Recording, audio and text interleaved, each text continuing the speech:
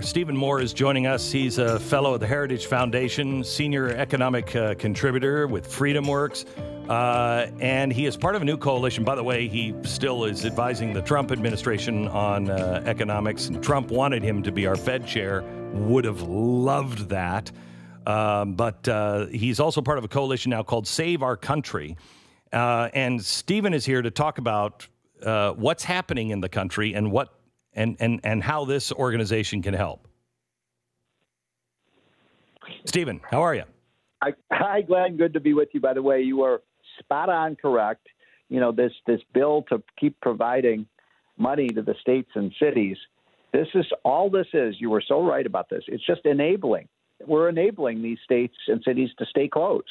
The worst thing we could do right now is to encourage them to do that. And I want to say one other thing, because I feel so passionately about it.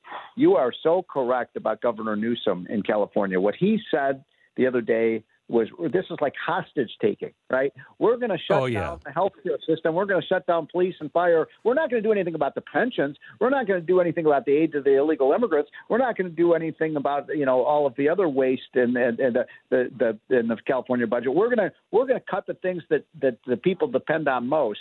And Washington, Donald Trump never fall for that kind of hostage taking. And the people in California should be outraged by that kind of policy.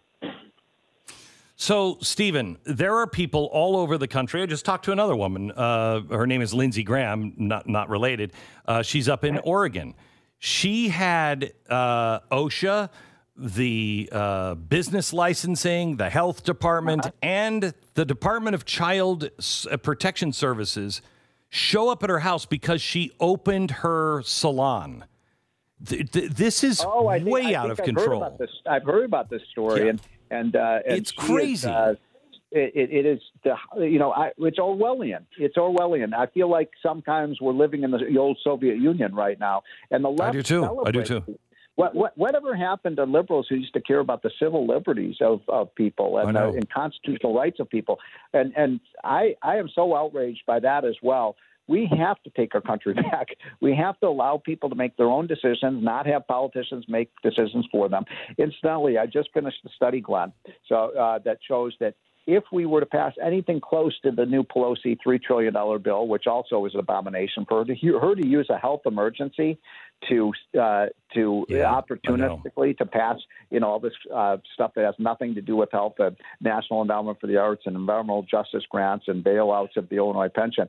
But we're finding that if they were to pass anything like that bill, the United States government today would be larger than the entire private sector of America. Every business, every worker output. Oh my gosh! Than government. That's 52% of GDP. Even socialist countries don't have governments that big. We have got to stop the spending. The idea that another spending bill is going to help the economy, no. Glenn, the spending bills that Congress is passing are hurting the economy, not helping them, especially when you're paying people in 31 states more money not to work than to get a job.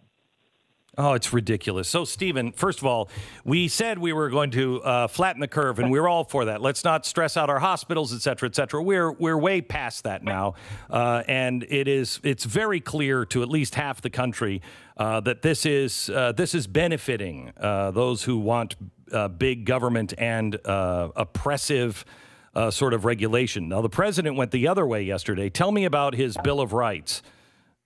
Well, this was great. He basically passed a sweeping deregulation plan that is going to help the economy a lot. And this is in addition to the fact that he also wants to. The one thing I feel, and I've talked to the president about this, he's all fully on board this. Our mutual friend Art Laffer loves this idea. Steve Forbes loves the idea. Yeah. Of suspending the payroll tax for the rest of the year. This would actually help every single business. Every single small business in America would get a 7.5% reduction in their payroll costs. You know that. Yourself. You're a small business, a medium-sized businessman yourself. Be huge. You hire people. You could have a 7. Sorry. Yeah, the investment that you could make if you were doing well, or the money you could save if you were on the line, would be enormous. It's the best. It's the only thing, really, that I think the government should have done in the first place. I agree. By the way, this would put 7.5 for even for a minimum wage worker. I thought Nancy Pelosi cared so much about low income workers. They would have immediately starting May 15th a 7.5% increase in their pay. Every worker would have 7.5% rise. That would encourage work. It would allow them to put that money right on Main Street. And the thing we've got to get all your listeners, all the people around the country saying is, don't give the money to the politicians. Pelosi wants to give it to mayors and governors. Give it right to the people. Give it right to the businesses. They're the ones who produce. Right.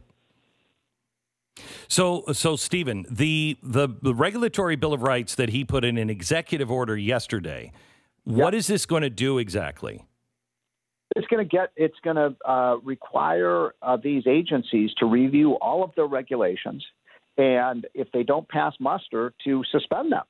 You know, Trump rebuilt the economy. People forget, just 2 months ago, we had the best economy in 30 years. And how did that happen? Well, you know, I had a small part in helping get that tax bill passed, which was a phenomenal success.